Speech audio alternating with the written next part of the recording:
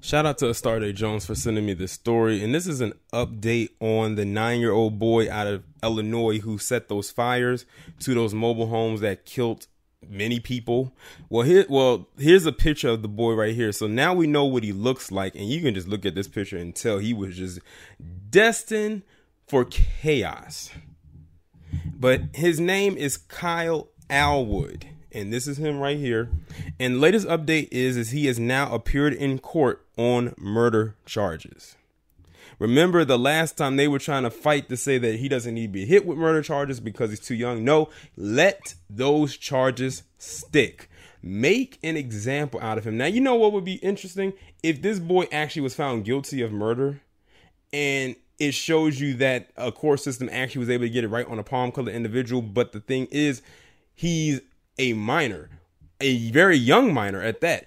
They don't even do all of this for the adults that are over the age of 18. They will find a way to make them skate on through, but they are trying to make this stick. That, I think the shocking thing is that they actually got murder charges on this boy because they tried to fight tooth and nail to get them to be dropped. But we're not going to jump out the window just yet because these are just charges. Anything can happen with court proceedings. But I'm going to go ahead and read this article coming from KMOV4.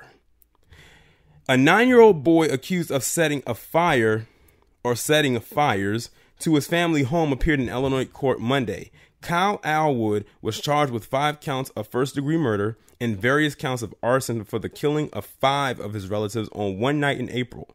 Prosecutors say the boy intentionally set the blaze. CBS News correspondent Errol Barnett was in the courtroom where the judge laid out the charges against the boy. Barnett said Kyle was barely visible above the back of his chair and his feet could barely touch the ground. You know what they're trying to say? He's too young. Fuck all that. Give that boy a booster seat or a stack of phone books and carry on with this case. Or this trial, I should say. During the arraignment, Alwood's attorney had to explain some of the terms the judge used, including the words alleged arson and residence.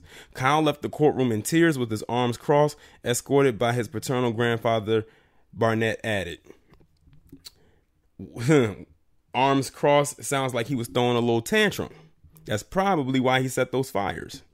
Since the incident, Kyle's mother, Katie Alwood, has been hit with a gag order restricting her ability to talk about the case. She is currently in a Chicago hospital being treated for unspecified medical issues.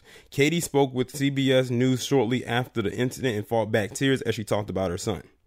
Everyone is looking at him like he's some kind of monster. Well, he is. He intentionally set these fires to these homes and kill people. She says, people make mistakes, and that's what this is. Yes, it was a horrible tragedy, but it's still not something to throw his life away over. Bullshit. Is little black boys around this establishment who haven't done a goddamn thing on this level and their lives been taken away, and they get called monsters all the time.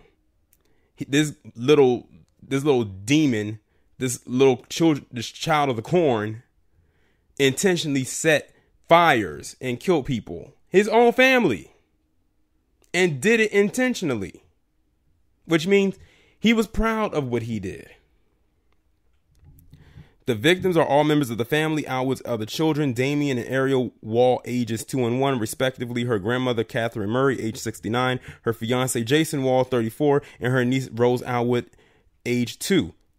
Alwood was in the home when the fire broke out. And you know what's so crazy? She was in the home too. She was the only one out of the little fire starter that lived.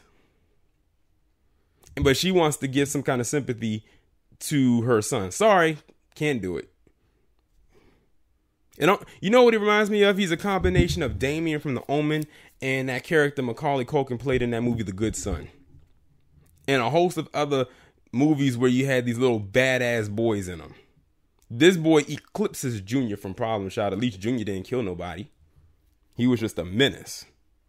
But the other ones that I mentioned killed people. I stood at the window and I told my kids I was sorry I couldn't save them, Alwood said. Mommy was right here and I loved them. You know, so at least hopefully they heard that. I told Jason I loved him and then something told me that they are gone.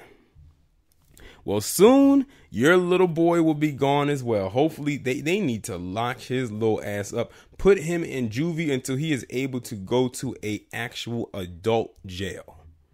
Because like I said, our boys, our little black boys, don't do an ounce of that, or won't do an ounce of that, and they will get murdered. They will get killed by these race soldiers out here, or they'll get harassed. But this boy right here sets a fire, killing his entire family except one. Intentionally. And she wants to talk about trying to save him.